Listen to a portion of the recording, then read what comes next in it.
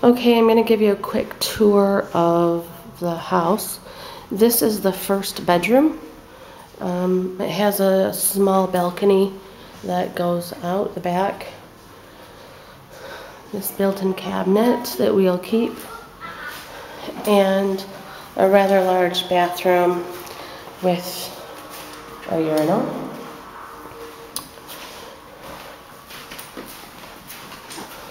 Did you see this sort of porch area? This goes to the main part of the house, the large front area that could be used for eating.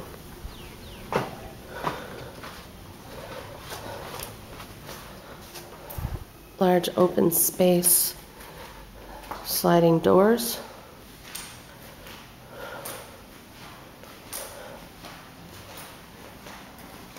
A very teeny tiny kitchen area with a gigantic door that leads right out to the back.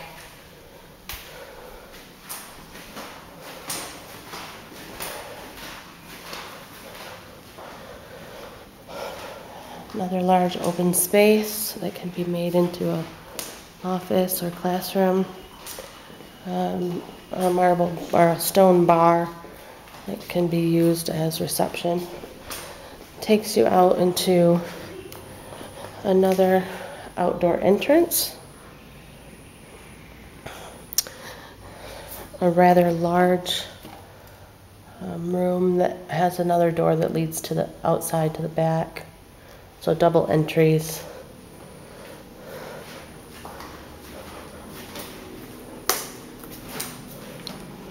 A small bathroom.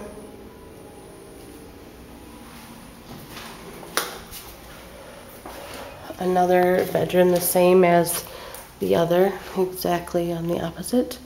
I think this one may be just a bit bigger. This bathroom has some water damage that will need to be addressed.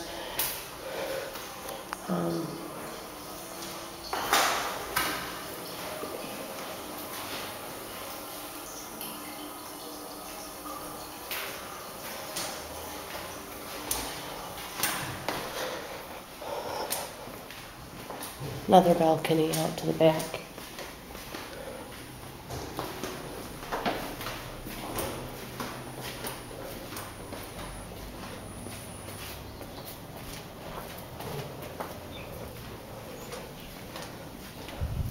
Large green space in the front.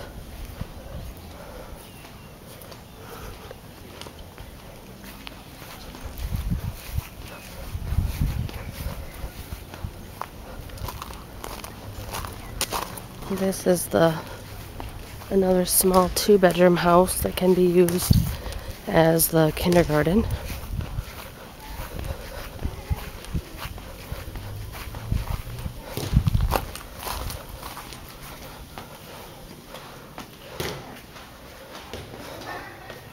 Living space.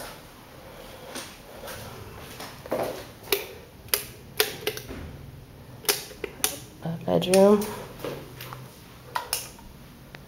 No light in the bedroom. This is a bigger bedroom, but it's locked because there's someone that's staying here. A much larger kitchen,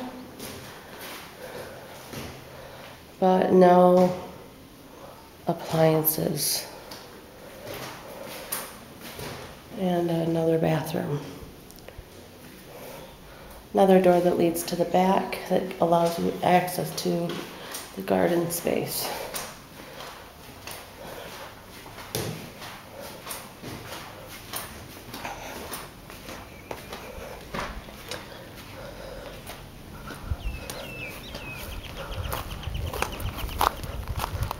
There is another large building with just one main room and a smaller room off to the side. It's in serious need of repair, and I don't know if it would be able to be used immediately or not.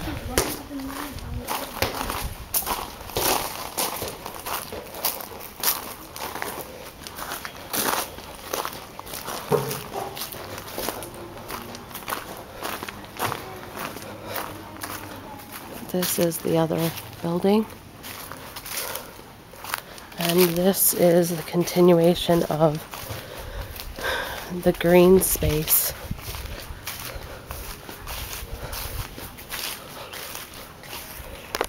It's rather enormous.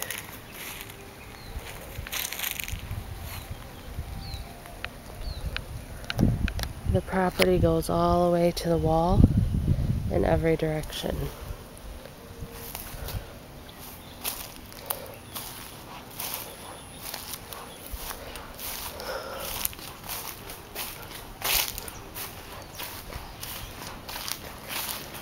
So I guess that's that.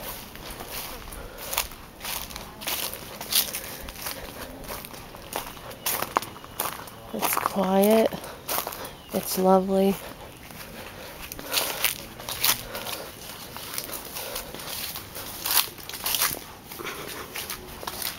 There's the door to the kitchen.